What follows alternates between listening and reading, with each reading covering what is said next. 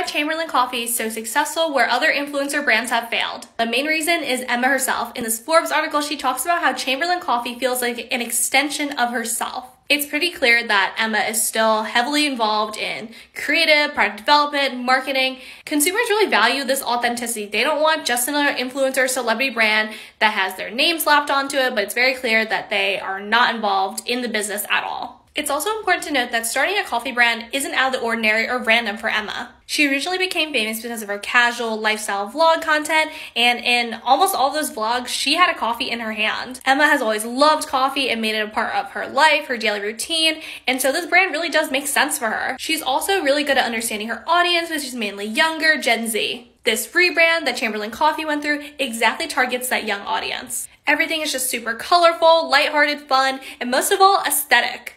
This is super important for a Gen Z audience for products to look good because they're always recording, taking pictures, and sharing their lives online. Chamberlain Coffee also really appeals to the values of their consumers. So Gen Z usually is very eco-conscious. They want things to be sustainable, so that is a big priority in Chamberlain Coffee. They're using sustainable packaging and then also thinking about ethics when they're meeting the best possible standards in labor practices. Influencers or celebrities who have their own brand could definitely take a note or two from Chamberlain Coffee.